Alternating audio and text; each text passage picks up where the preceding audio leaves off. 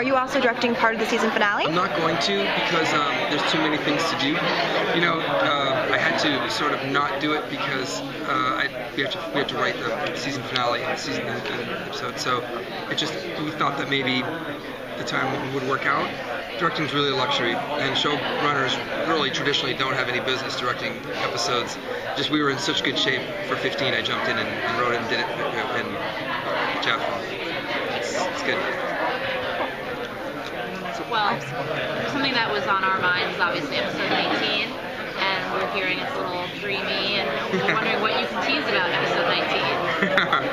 I think that, you know, traditionally it's one where we step outside the box and do something a little bit more experimental, a little bit more adventurous, while making sure it's true to the stories that we're telling in the season. Thematic development. And I think that the season, you know, it's known that Henry Ian Cusick and Georgina Haig are in the episode. They're spectacular. We were unbelievably blessed to have them both. Henry Ian Cusick is a known talent. She's less known, but spectacular. And to tell you anything really about the story, other than that it's very much epic in scope, and contains several Easter eggs of its own, would be to spoil it. Could you give us an episode title? No. Not really. Sorry. No, not yet. Had to try. Yeah, no. Soon.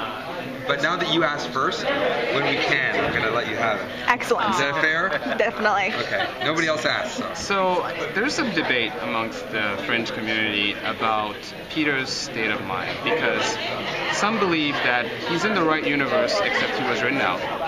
Others believe he's in the wrong universe and he needs to get back to where he is. So can you settle the debate? The next episode will settle the debate. Yeah, the next episode will definitely lay out the track for the future and actually answer that question.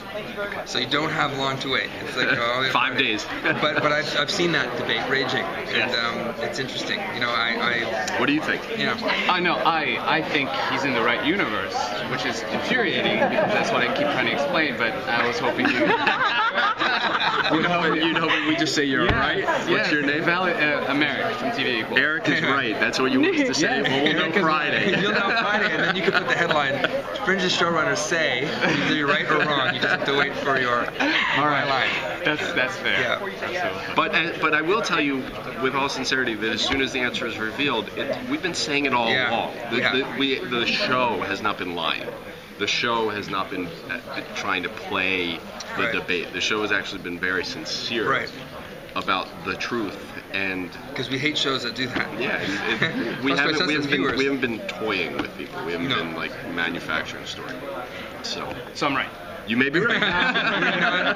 You may very well think that, but we can't say. Is there any concern about what this does to the Peter and Olivia relationship? I know you guys are very vocal champions of them. Yeah. But if they're in the right universe, Peter just rejected her and told her that he didn't believe it was her. Yeah. And if he was right and needs to go find her, then he fell for the wrong Olivia this again. This is an exhausting conversation. Yeah, but you know, that's the whole thing, is that, you know, it's the whole series is about, you know, sort of choices and impact and how you impact others. For us, there's a couple of really big things about that exact issue. Is that number one is people start to really care for this version of Olivia, which is amazing, and it just shows us that, you know, like when we went over to the other side, I was like, I'm never gonna like these people, and then they loved them, you know, and bit by bit they fell in love with them like we were in love with them.